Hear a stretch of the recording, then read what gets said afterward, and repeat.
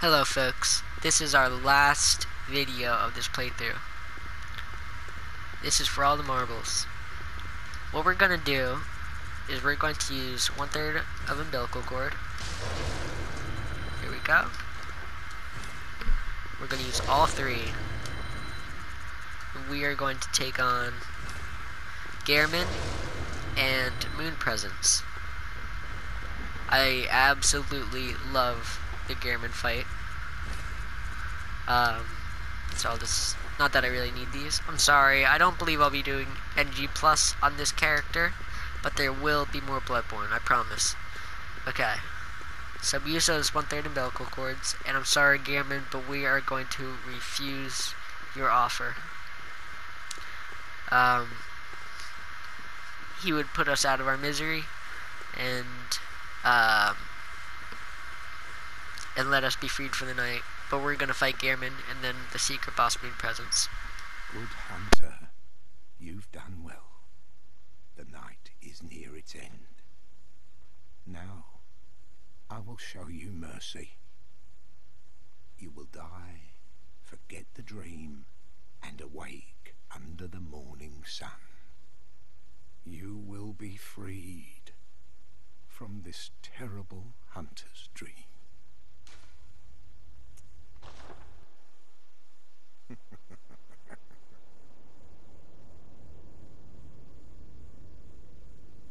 Dear, oh dear, what was it?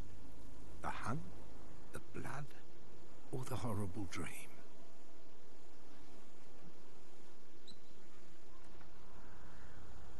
Oh, it doesn't matter.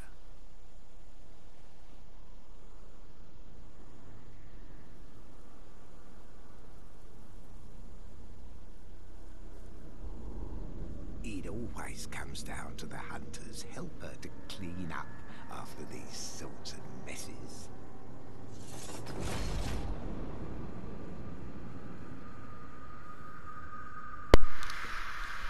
Tonight, Gehrman joins the hunt. Chills down your spine with that one. Absolutely adore this fight, this entire game. This fight really sums up what Bloodborne is. I don't want the sound too loud for you guys, so thank you so much for joining me here. The fight isn't over yet. Get a good visceral attack in there. I'm sorry to do this to you, Gehrman. The one thing that makes this fight a lot easier is parrying. This fight is still a challenge for me.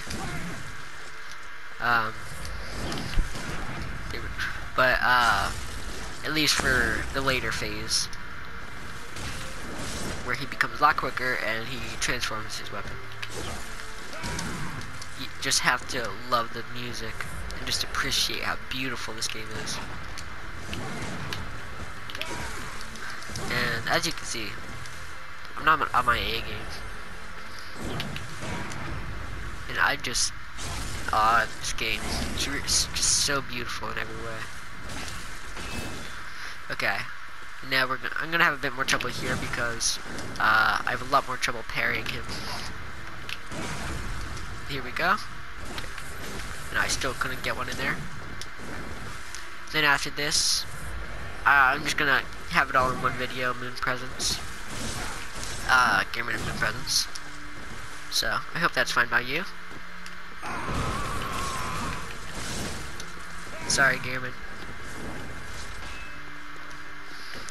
I'm gonna use Beast Web Pellet and my bolt paper. And then when he does that, you just want to back right up. Okay. You just have to appreciate. And I know I may take damage. Oh, and I was killed instantly. Round 2, Gehrman. Okay. Now when I come up here, I'm gonna use my Beast Web Pellet, bolt paper.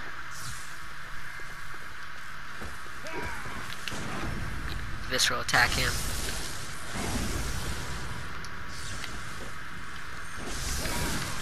Oh, should have backed up a little bit there instead of going in for that heavy attack. Visceral attack. There we go. I remember staying up till about 4 a.m. trying to beat him the first time. And I loved it. Visceral attack. Here we go.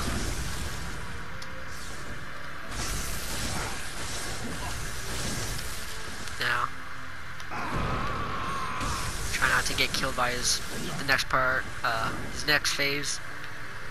But try to get one attack in and then back up. Not get killed instantly.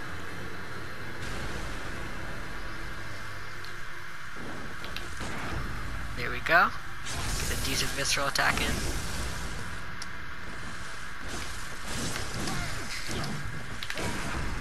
Visceral attack. Sorry, Gehrman.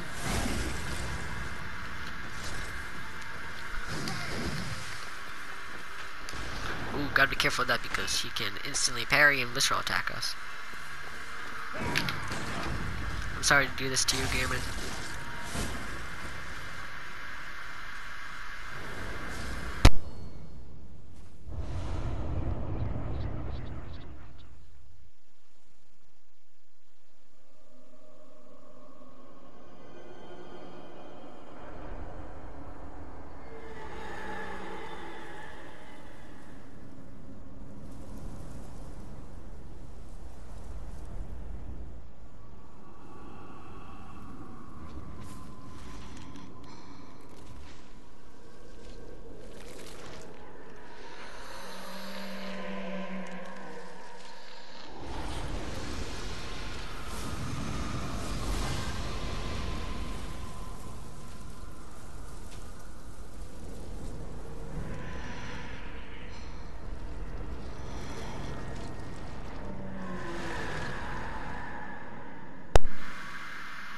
Time to end it all.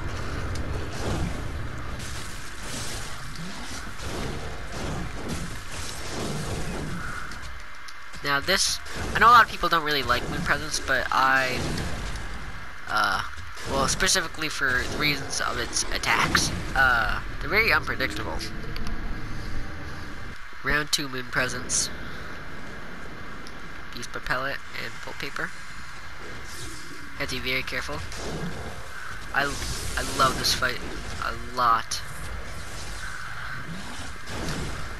Now, of course, I have a lot of trouble with it, and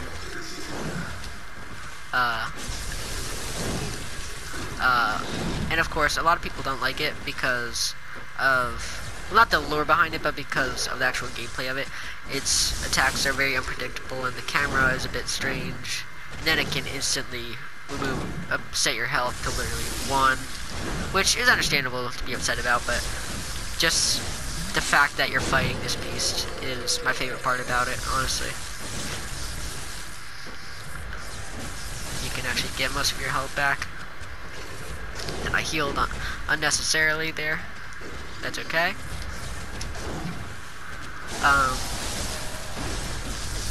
And our last boss.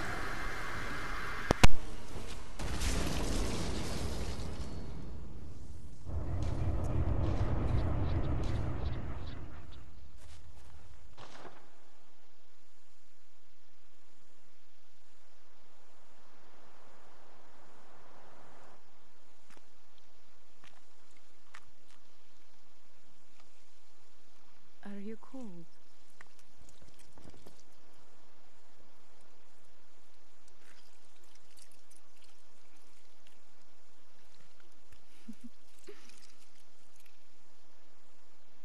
Oh, good hunter.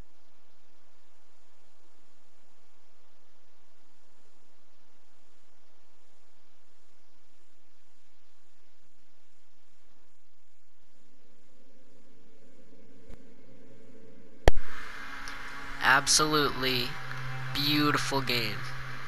Absolutely beautiful. Thank you so much for being with me through this playthrough. It's my favorite game, period. Now, this won't be the end of Bloodborne, as I'm going to attempt speed runs, other types of runs, and I will be streaming as well sometime soon. So stay tuned for that. If you enjoyed, of course, make sure to leave a like, if you'd like to see more, subscribe. I'm going to be having a lot more coming out. And then I've got, if you haven't already, I have a whole Bloodborne playlist. All of the videos before this one are all ready for you. And I'd love to hear any feedback in the comments or other games I should play. And just this game is so amazing. It's been an amazing journey playing with you. Trying to explain the bosses even when I did bad. And from the start, I didn't think it would be more of a walkthrough. It was more just me playing. But then, kind of, after a couple episodes, I wanted it to be more of a walkthrough for you. So I hope this has been a help for you. And this game is just so gorgeous. From game design, level design, boss design, character design, music. I mean, you can hear in the background just how terrifyingly beautiful it is. So we fought every boss. There was Cleric Beast, Gascoigne, Bloodstar Beast, Amelia, Witch of Hemwick, Shadows of Gehrman, Rom, The One Reborn, Miko Lash, Virgo's Wet Nurse, Celestial Emissary, Ebrietta, Ligarius, Amygdala, Dark Beast Parl, and then for the DLC there was Ludwig, Lawrence, Living Failures, Lady Maria, Orphan of Cause, and then now Gehrman and Moon Presence. And this has just been insanely fun. I'm sorry for things that I missed. It's very difficult to share every piece of the game and not have it go real slow. So, but there are people, there are plenty of people that share a lot. I will link him in the description. There's a YouTube channel called Jesus Here's Toast, and he is doing a definitive Bloodborne playthrough lore, for the lore, and he's on a second episode, and they're very enjoyable. So I'll link him in the description. And then, of course, my good friend Joe McCo Gaming. I will link him in the description as always. He has an amazing Bloodborne playthrough, and he has you can really see. It's really nice to see how people play the game different, and